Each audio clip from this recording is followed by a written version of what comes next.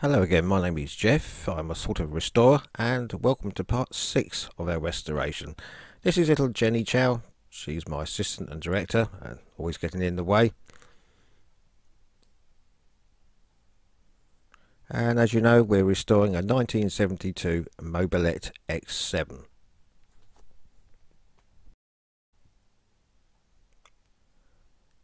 Well, today we'll be concentrating on the rear wheel and the brakes. As of the front, we've still got I've got a brand new tyre, and I won't be showing you the taking off of the tyres, as you can see that in an earlier episode. Now the first problem you're going to have is this freewheel sprocket. I've got a brand new one here, but getting that off is an absolute nightmare, so it's going to need grinding out. I have had this problem before. I've tried getting it off the normal way, but it will not move.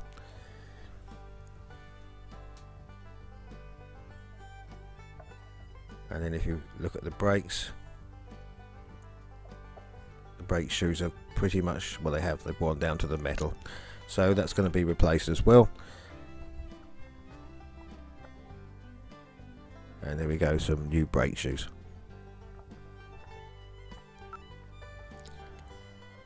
As I say, I did try and get this off the proper way.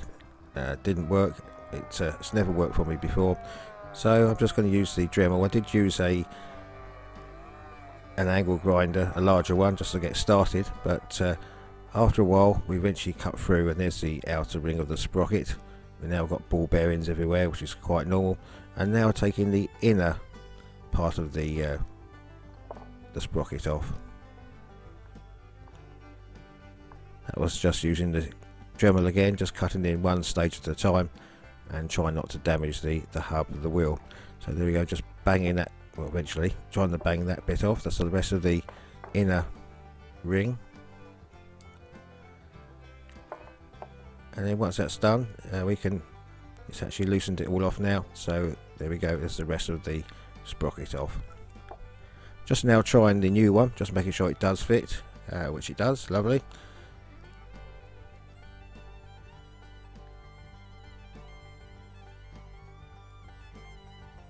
And now I was going to try and take the bearings out, like I did on the front, because they were stiff. These ones are okay, but this is just trying to move this little circular clip. It's a bit of a nightmare, just using the dentistry tools, but in the end I decided to leave this and go in from the other side and push the axle out from the other side.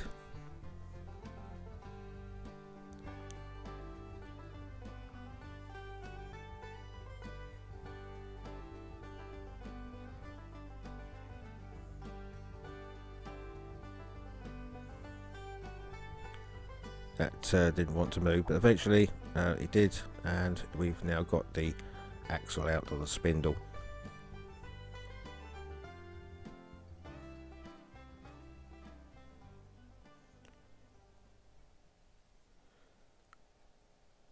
Okay, as you can see here, I have tried to get these bearings out. It's not like the pulley shaft that had plastic on it. These are metal, so what I've done, I've just mask that up so to try and not get any aluminium oxide into the bearing parts. And now I'm just I didn't show you the wheel being done, but this is the little adjusters for the rear wheel, and eventually I did do the wheel itself, which just takes so long, but just showing you, this is just the adjusters that go to adjust the chain tension.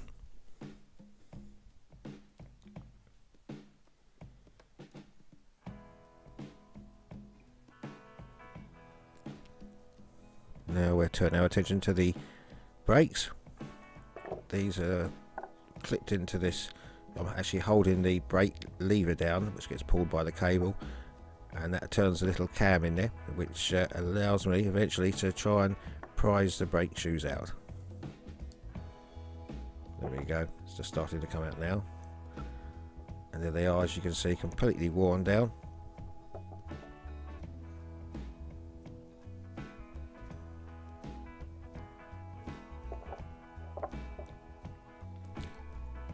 the actual brake back plate will be painted in black. So this is now masked up again, and the little adjusters at the back, I've actually put in some ACF 50. I'm going to leave them as they are, but that will keep the rust off of them. I baked it in the oven again for about 15 minutes. The bearings are okay again, and just getting ready now to powder coat.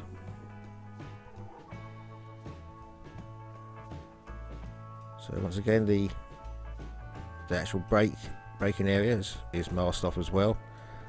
So we're going to use the Electrostatic Magic nickel silver again.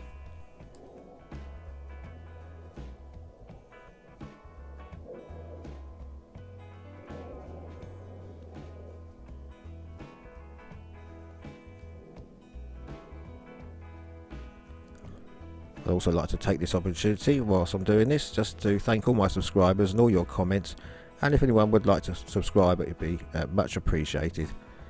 So there we go, it's into the oven now, about 15 minutes again, that's 180 degrees. And there we go, after baking, I'm very happy with it, it's come out very well.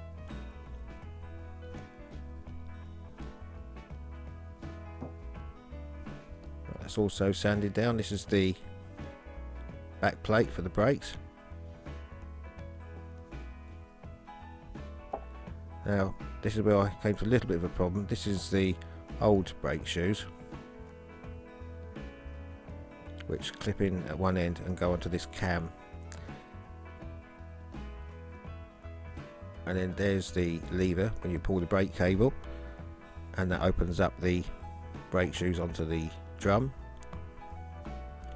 But the problem I had, here's the new ones, getting ready to measure them up for size, which is okay, but until you get to the cam bit, well, that's just a little bit too wide to fit in there.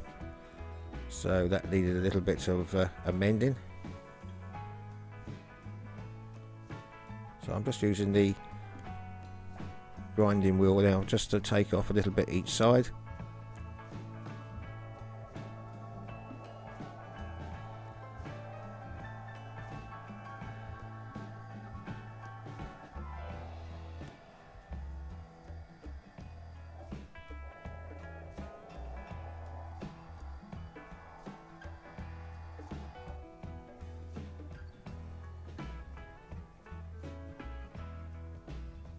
And as you can see, I put the tile on again.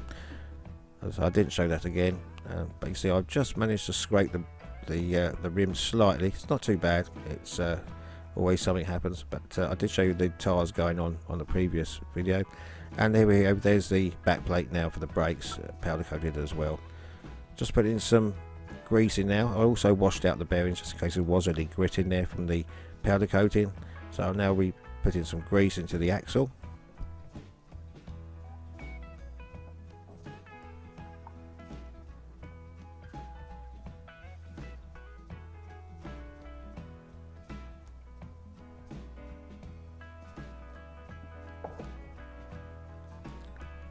And then re-grease the spindle.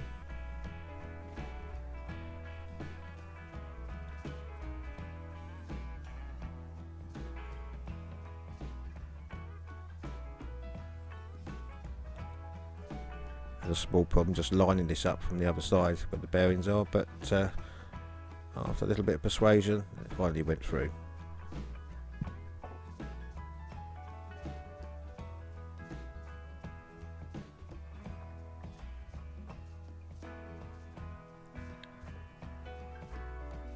There we go, that's back in now. Now we can actually put on the sprocket, to the freewheel sprocket. As you can see, that tightens up the way. So when you pedal the chain, that tightens up even more. So you don't have to go overboard with it. And then when you want to take it off in a few years' time, it's corroded in, and then that's where you have your difficulties again. Now, I've managed to sand that down now. I managed to get the springs back in. It was a hell of a job trying to prise it in, but I did get there, and there we go. Now that's working with the springs fitted. So there we go. Now that's just about it. The little lug on there has fitted it into the into that little hole. There's the adjusters, which have just been left in ACF 50, and that's about it for today. I'm sorry Jenny wasn't in here much. She's thrown a tantrum, wants gourmet food now, and walked off the set, but hopefully she'll be back next week. Please take care out there. Thank you so much for watching. Goodbye for now.